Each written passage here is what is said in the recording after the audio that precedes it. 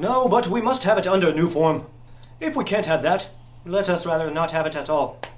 I love my mother, I love her devotedly, but I think she leads a stupid life.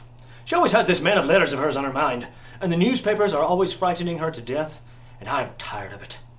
Plain human egoism sometimes speaks in my heart, and I regret that my mother is a famous actress.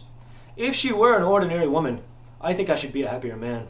What could be more intolerable and foolish than my condition, Uncle, when I find myself the only non-entity among a crowd of her guests, all celebrated authors and artists? I feel that they only endure me because I am her son. Personally, I am nothing. Nobody. I pulled through my third year of college by the skin of my teeth, as they say. I have no money nor brains, and you may read on my passport that I am simply a citizen of Kiev.